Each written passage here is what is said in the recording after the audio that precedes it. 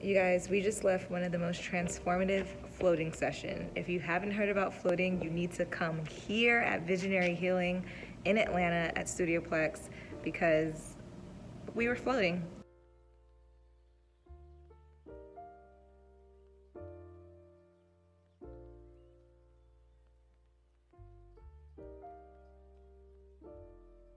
Alright guys, so I am here. I'm about to take my first float here at Visionary Healing, and I am excited because you see how big this tank is?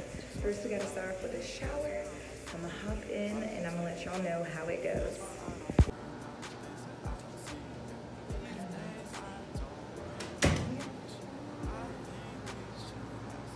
You ready?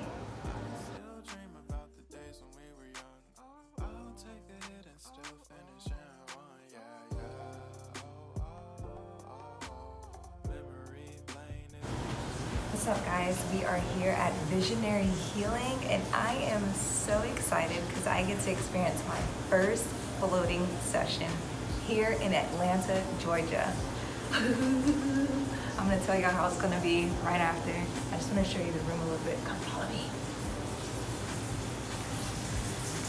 So this is the floating tank right here. I'm gonna go in there. There's so much magnesium salt in there that my body's gonna rise up and I'm gonna float, and all of my senses is probably gonna like be deprived, essentially. And then you start off with a shower. So I have to rinse off all those chemicals, all the conditioner in my hair to make sure that I have a nice, clean float while I'm in this tank.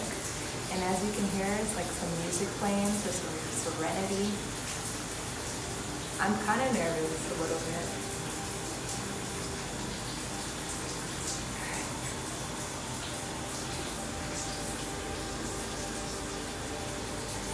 I'm leaving you.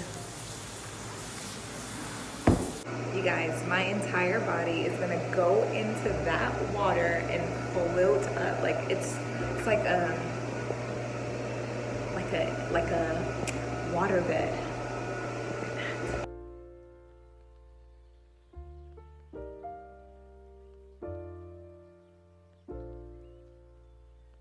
Okay, so I just took my shower. I am now going to put my earplugs in right here. Put my earplugs in and I'm going to float. The first rule is to turn your phone off. So that's exactly what I'm going to do.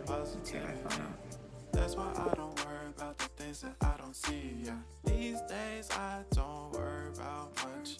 I think we should have some more fun. I still dream about the days when we were young.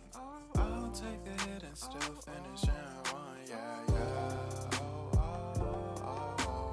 Memory lane, isn't that too far away from our hearts? Yeah, yeah.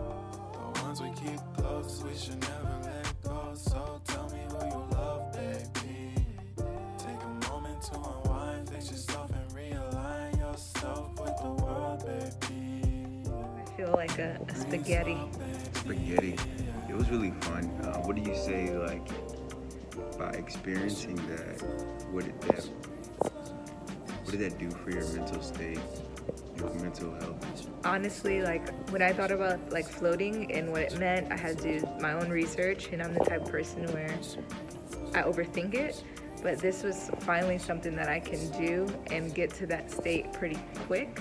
So when I was in the tank, of course I had those thoughts in my head, but I think that being there was helping me to have more clarity of where I'm at and being cautious of my thoughts in my mind.